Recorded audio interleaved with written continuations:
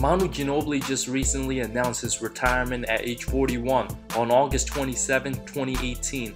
After 16 seasons, 4 championships, and 2 All-Star appearances, all with the San Antonio Spurs, Ginobili's basketball legacy and greatness will always be cherished and remembered. How's it going, guys? My name's Wilson. When you think about the best shooting guards in the last 15 years, guys like Kobe Bryant, Dwayne Wade, James Harden, Tracy McGrady, and Ray Allen often comes to mind. Manu Ginobili's name's often forgotten amongst the best shooting guards. Sure, he's not as talented and athletic as many of those guys, but his success and unselfishness not only makes him one of the best players all time, but also one of the best winners in NBA history. Drafted 57th overall in the 1999 NBA draft, it's now safe to say that Ginobili ended up the most successful NBA player in that class, arguably the best one, and that's a very talented draft class right there.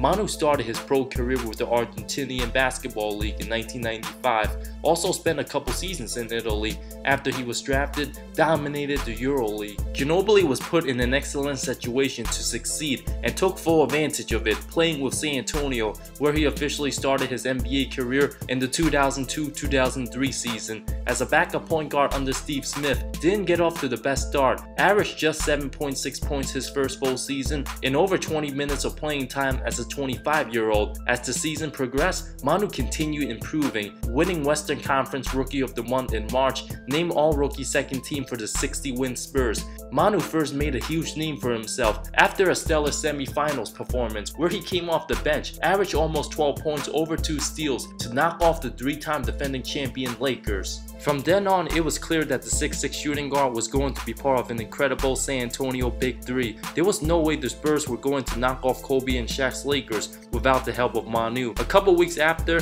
captured his first NBA championship that season, knocking off the Nets in 6 games. Manu quietly continued to play a pivotal role for the Spurs dynasty throughout the 2000s. After averaging a little over 29 minutes during his second season, put up nearly 13 points, 4.5 rebounds, almost 4 assists. One of his breakout NBA moments was his epic duel with Kobe Bryant on November 6, 2003, where Duncan and Parker were both out with injuries. Even though San Antonio lost that game, Kobe, the best shooting guard and probably the best player at the time, dropped 37, while Ginobili burst out scoring 33, only a few games into his second season. He simply never backed down from challenges, constantly shined at the brightest moments. After losing to Kobe's Lakers in the semis, Manu would get the last laugh in the summer of 2004. Started off with a game winner in the Olympics, leading Argentina to an 83-82 win over Serbia on opening day. 12 days later, Ginobili continued his dominance, dropping 29 points in his most memorable game outside the NBA to knock off the United States 89-81 in the Olympic semifinals before winning gold. One of the most shocking upsets in Olympics basketball history, that USA team features superstars like Ginobili's teammate Tim Duncan, the Sixers' Allen Iverson, young players in LeBron James, Dwayne Wade, and Carmelo Anthony. That upset is still talked about to this very day as one of the most shocking stories in professional sports.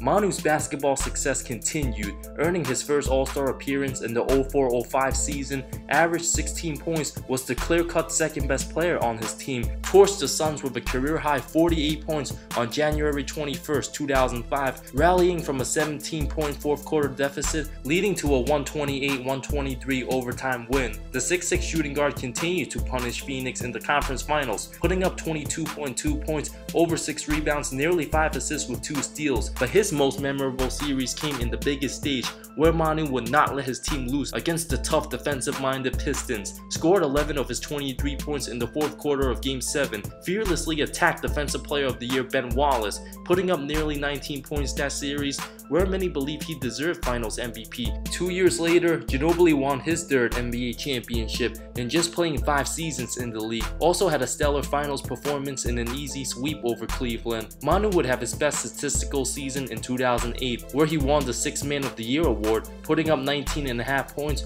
almost 4 boards, 4.5 assists, shot 40% from downtown. Even though his team lost to Kobe's Lakers in the conference finals, Ginobili's most memorable game that season came against the epic duel with LeBron James on February 13, 2008, the King had an amazing 39 points, but the night belonged to Manu, who had a career-high 8 3-pointers, dropped 46 in a 112-105 win. Also one of the best closers in his prime, nailing the go-ahead game-winning jumper against the Timberwolves 8 days later, where he finished with 44 points. One of Manu's best playoff moments came from Game 1 of the first round in 08, banking the go-ahead game winner with 1.8 seconds left in the double overtime win over Phoenix, one of the best games I ever watched. Of course, who can forget about the time Manu knocked down the loose bat in the middle of a game? One of the strangest things that's ever happened on a basketball court, and one of the greatest bloopers as well in NBA history. Manu would make his last All-Star appearance in 2011, where he led his team to 61 wins, averaging 17.4 points. Despite all his amazing accomplishments as a former second-round pick, the Argentinian also overcame tremendous adversity, where he had a forgettable, nightmarish 2013 NBA Finals performance.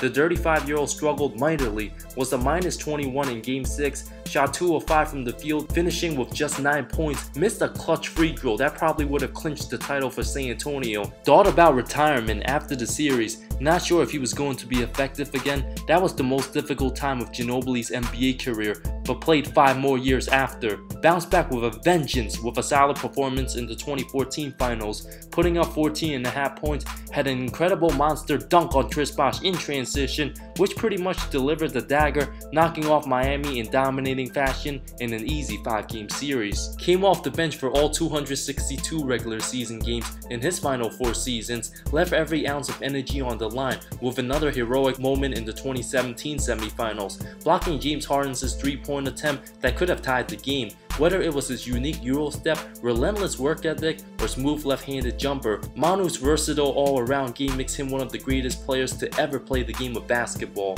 His sacrifice and commitment to doing whatever was best for his team is what I'll remember most about Ginobili, who averaged 13.3 points, 3.5 rebounds, 3.8 assists in the 1,057 total regular season games. If you look at his per 36 numbers of 18.8 points, 5 rebounds, almost 5.5 assists, and 2 steals, it's pretty amazing. Sure, he could have played more minutes and averaged over 20 points for a bunch of seasons, but as a team-first player, all he simply cared about was winning, winning, and winning. Ginobili made the postseason every single year of his 16-year career with San Antonio. With that said, it's clear that Manu Ginobili is one of the most underrated and underappreciated players in NBA history. In a couple years, there is no doubt in my mind Manu Ginobili will be in the Basketball Hall of Fame and is one of the most beloved players of all time. Capping off a 23-year professional historic career, whether it was in Italy, Argentina, or with San Antonio, Ginobili's basketball legacy will always be embraced around the world. But the thing I'll miss most about Manu Ginobili on TNT... Ginobili! Ginobili! Manu Ginobili! Ginobili! Ginobili! Thank you so much for watching this video. What are your thoughts on Manu Ginobili's NBA career? What's your favorite memory of Manu? Is he a top 10 shooting guard all time? Let me know in the comments below. I talk NBA comparisons, amazing storylines, NBA history, and anything basketball that will interest you. If you love the NBA, subscribe to my content. More great stuff coming soon. See you next time.